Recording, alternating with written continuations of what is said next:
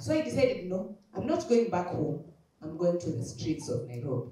So around saa 6 ya usiku, nilitoroka, nilipita na dirisha.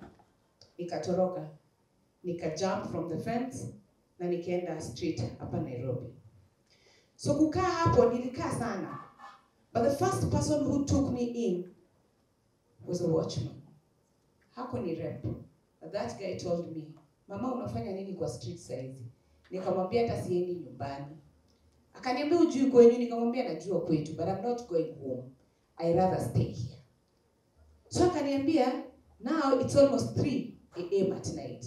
What I'm going to do is nitakupatia chai na gourmet. Editor unajua gourmet? Zile mandazi kubwa zinakaa kama East Africa. So nikapewa. Kupewa nikakula, nikakunywa na akanipea koti. Akaniambia shikilia hii kwa sababu ya baridi. That one man was so gentle to me. But ilipofika asubuhi akaniambia, mama unafaa kwenda kutafuta kwenu. Kwa sababu yule mwenye ataingia hapa ni kijana mdogo sana na atakugeukia.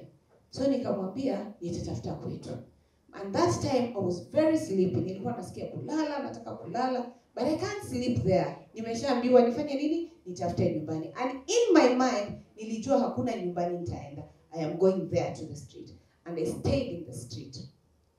And when I stayed in the street lazima ukaribishwe. Na utakaribishwa na chai, ama mkate, ama soda. The first thing was rap.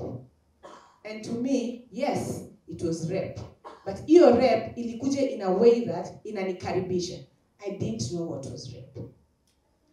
And coming from a Nubian community, I am a Nubian community, and the Muslims who are here in this house can tell today, being a Muslim, being a chokora, and becoming from a father like my father, like you're fighting, unapigana vita hata uelewi.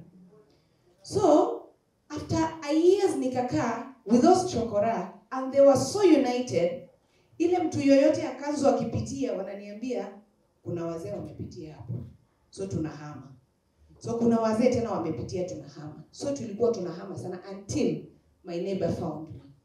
Na neighbor akaniambia, Zulezi ni wewe? Nikamwambia ni mimi. Tunaenda nyumbani. Nikamwambia no.